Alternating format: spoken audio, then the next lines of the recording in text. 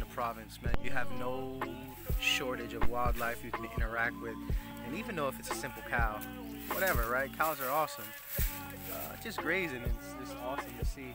Wake up in the morning and see this, or hear them in the morning when you wake up. It's pretty awesome. It's the sounds of the nature.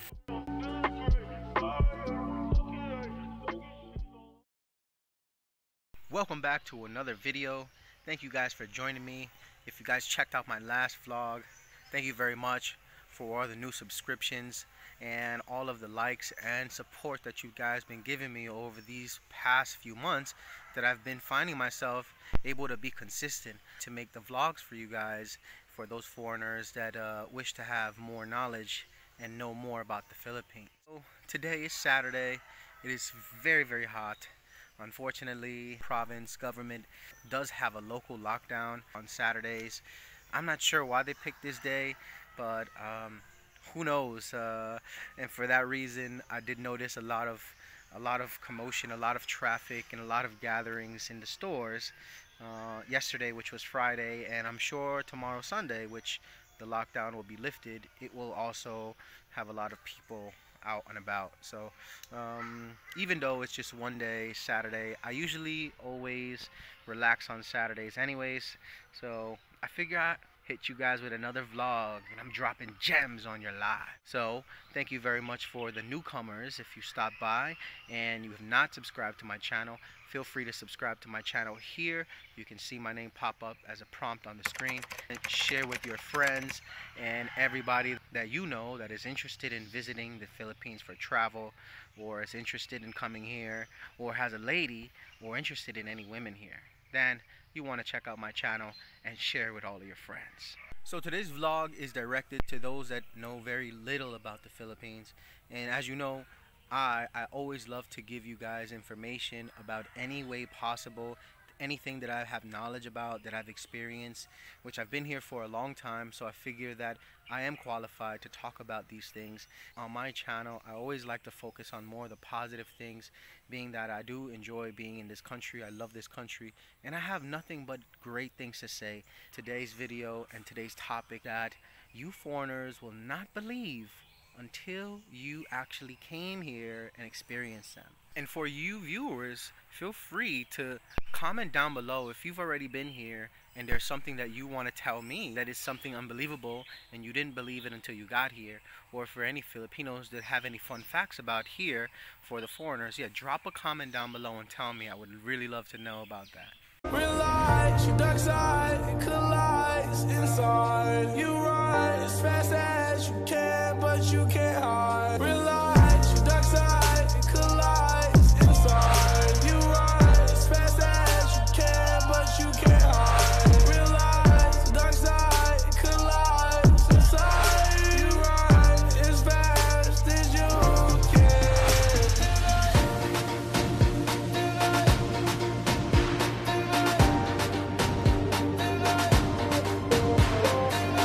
The Philippines is such a wonderful place, and chances are you've already seen it on YouTube, on TV, and you've seen the sheer beauty of this place and the beaches, the ocean.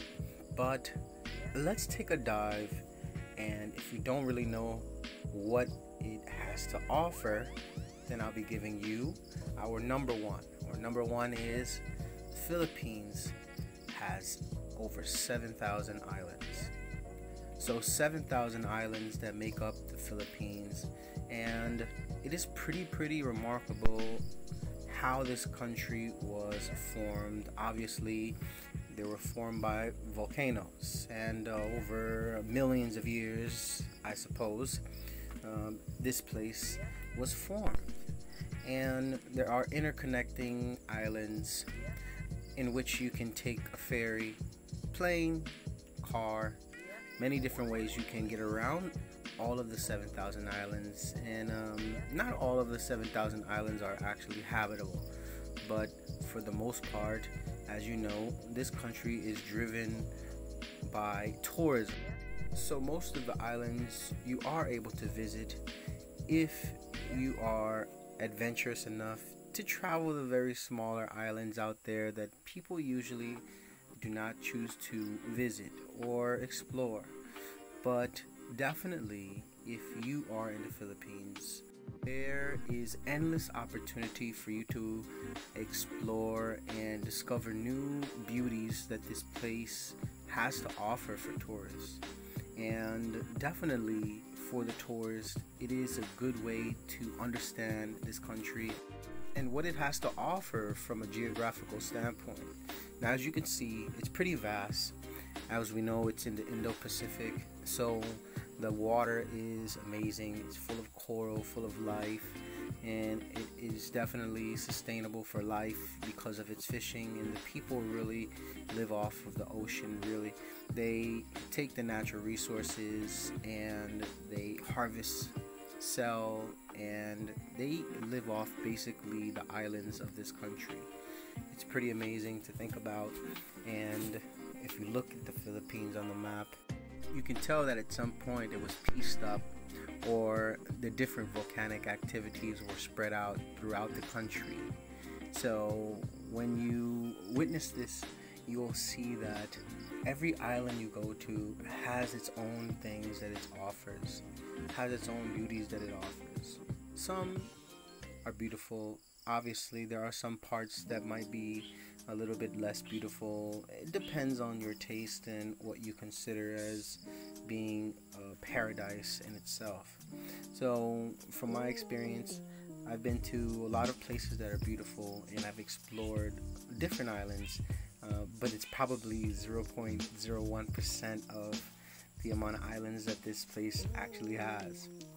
So if you do come to the Philippines, then definitely check out the main islands. They're very accessible by boat or plane, and I'm sure you'll find some enjoyment. Next on my list, I myself was actually very surprised about, and as we know, there are many different malls and sizes of malls throughout the world, and on the list of the top 10 biggest malls, the Philippines accounts for 3 of those on the list. Yes, so a developing country, we did not expect it to have the biggest malls or some of the biggest malls in the world. 3 of them on the top 10 list of biggest malls in the world. 2 of the biggest ones are more noticeable. One in Manila, which is the SM Mall, and then the one in Cebu, which is the SM Mega Mall. So definitely, if you want a good shopping experience and you are in the right place, you are going to have a good time. It doesn't only offer shopping. There are a lot of entertainment, things that we can do here at the malls, and different places we can eat.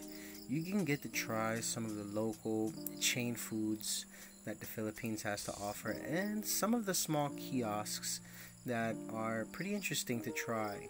On the weekends, it is a popular thing to do in the Philippines, and that is to go to the mall, whether you're going with your friends or whether you're actually going to buy something. Definitely, it's a good place to witness and maybe meet some locals, or if you are a foreigner that is single, you can actually come here and there's a potential that you can meet some women.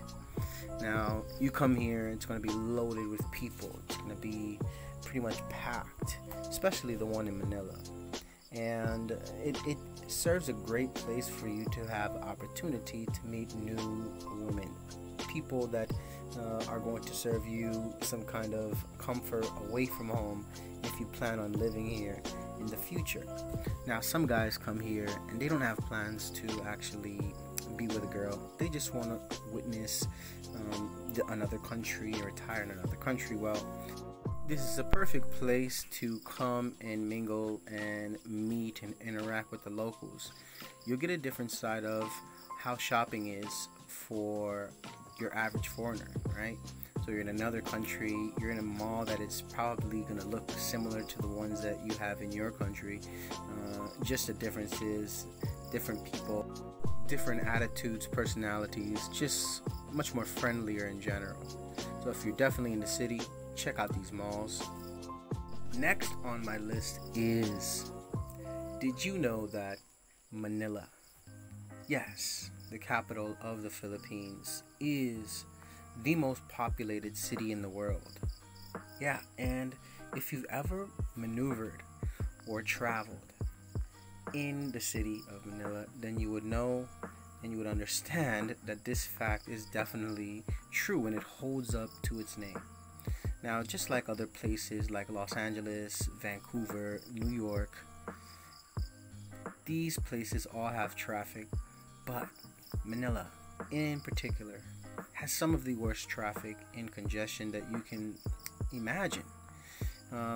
There are some accounts that it would take somebody 45 minutes to get 8 kilometers from point A to point B in any given moment in the morning.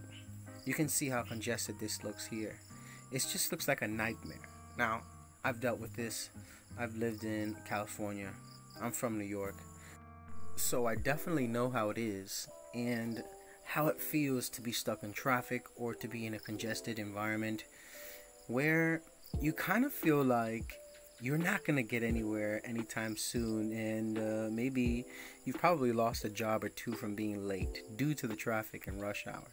So the rush hour in Manila is usually about 3 p.m. to 7:30. It is probably a standard for rush hour in the world, and just like Manila's rush hour in the United States, we also have a rush hour and it's the same time. Now, it is a lot of things that you have to consider.